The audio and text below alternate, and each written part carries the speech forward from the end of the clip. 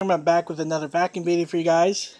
Here I'm doing a comparison video between the Shark Rotator powered lift away and the Rotator powered lift away speed. Now, sorry about that camera shaking there for a little bit. I was getting down on my knees so I can get a better camera angle. So you might have seen both of these on the market, or maybe heard about these. Maybe looked them up at Sears or some other store. And you might notice they kind of look kind of the same, so you're kind of wondering what's really the difference. Should I get the full size power lift away, or should I get the speed model? Well, hopefully this video will help you out. I'm not really going to go detail about similarities because they're almost identical to each other. A lot of features are very much similar. The lift away features are similar.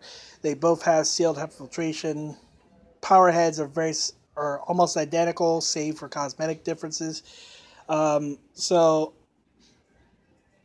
in a lot of ways, they're pretty much twins in a sort of way. But there are some differences that distinguish the two. First, it's the price. This model is $349.99. So it's their most expensive upright, but it's technically cheaper than, say, most Dysons. And then the powered lift away speed, or Rotator powered lift away speed, is $299.99. So it's a little bit cheaper. It's because it's a little bit smaller. It's lighter in weight. This is around, I think, 13.2 pounds. This is around 15. Let me check before I, start listing its weight. Yeah, this one is 13.2. This one is 15.6 pounds. So this one's just a little bit lighter than this one. Not by much. Maybe about 2.4 pounds difference. So that's kind of one difference. Another difference is this has a suction control on here. You can see here, so if you're cleaning your full carpet cleaning, or bare floors and attachments, you would set it to max. For thick carpet and area rugs, you would switch that to minimum. That allows some air through so that way it doesn't, it's not so hard to push on thick carpets. Also, on area rugs, it doesn't get jammed up. But again, you can adjust it to precision, so that way you can get enough suction power for whatever you're cleaning, draperies, thick carpets, area rugs, stuff like that. You can also see this one doesn't have a suction control. Instead, this has its brush roll. Brush roll control is a little bit different. You can also see that there's a power button right here, so I can turn on and off the vacuum. Yeah, I was trying to see if I get the light turned on for the motor, but anyway. You can see here, you got your power switch right here. You also got your brush roll controls. You got carpet, turbo, carpet, turbo, hard floors. Carpet is usually used for, again, like, pretty simple. Of course, any kind of carpet, you can set it to that. It's also great for use on thicker carpet, or area rugs, or deeper pile carpet. You set to carpet. Turbo is best for low pile carpet, so you can switch it to turbo and it'll adjust accordingly. Then hard floor turns the brush roll off. Here you only have two settings here: hard floors and carpet. Your power button is right here, and instead of having a turbo setting, there's two settings for brush roll. You got that suction control, as I just mentioned. There's a little bit, each has a kind of a special feature that kind of sets it apart from the other. Of course, both have hard floor attachments. I'll explain that in a little bit. But the full-size power lift away has a canister caddy. Let me show you how that works. Press the lift away button. I'm going to... Oh, hold on. Okay, drop whatever. Don't care. I'm just putting the canister on its caddy. If I can keep the wand from dropping. What I do is going to set here, you'll hear a click.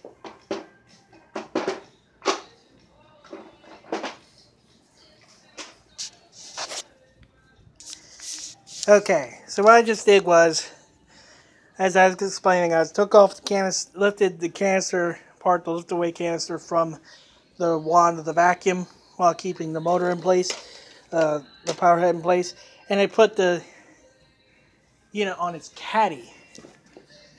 So that way it's a canister vacuum, and I'll show you that the brush wheel is still powered.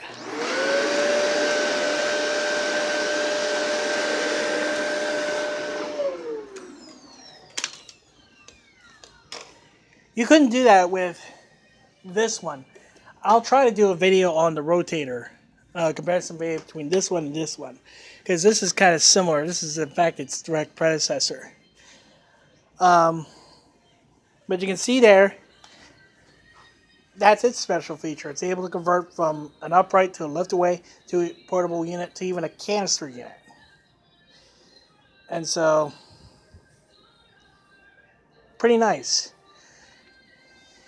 Now, the Speed model doesn't have that, but it has its own special feature.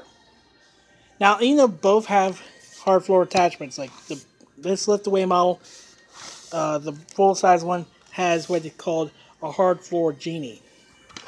It's just another fancy name for a dust-away.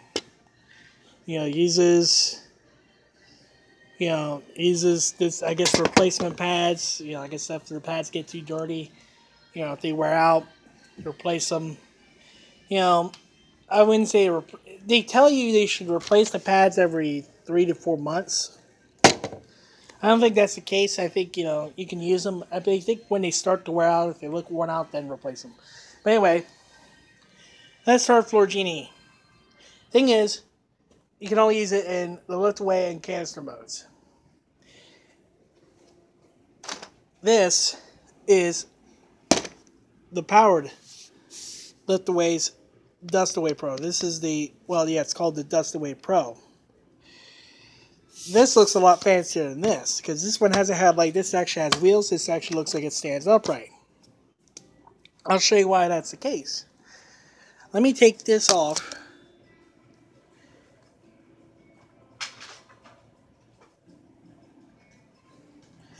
Now, while I can switch it to a lift away mode, and I can show you really quickly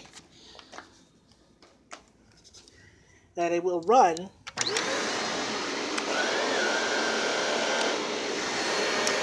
that the power head, just like its bigger cousin or bigger brother, can run while the canister is detached.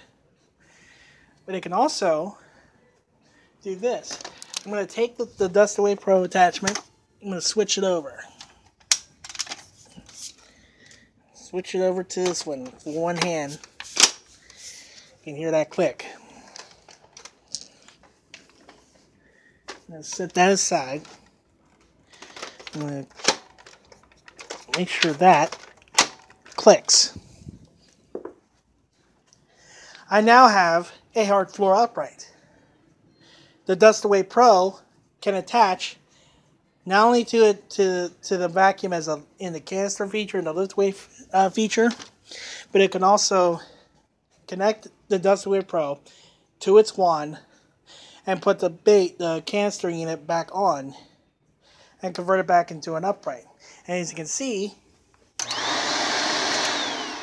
it has a headlight. So you can go dust your, vacuum your bare floors, and you can dust your bare floors, and you can see what's, what it's picking up. And so that's a nice little feature. And then you can easily interchange, between the power head and the Dust Away Pro head. Of course, the power head can be used on bare floors just by turning off the brush roll, but if you wanted to dust your bare floors, as well, That's one way to do it. They both come with a long warranty. I think this one's 7 years. Let me see what this one has. 7 years. Okay, they're both 7 years. So they both come with a 7-year warranty. Most vacuums come with 1 year. Most. Some come with 2. If you're lucky, 3. Some come with 5 years, like Dyson's and most Sharks. These come with 7 years. So I'm guessing Shark must be really confident in the durability of their vacuums, which, you know, I guess you would be too if your vacuum has a 7-year warranty.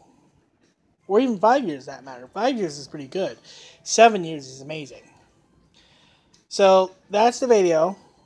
I'll do more videos in the future. I think next time I'll do a comparison between the Rotator Professional Lift Away and the Rotator Powered Lift Away.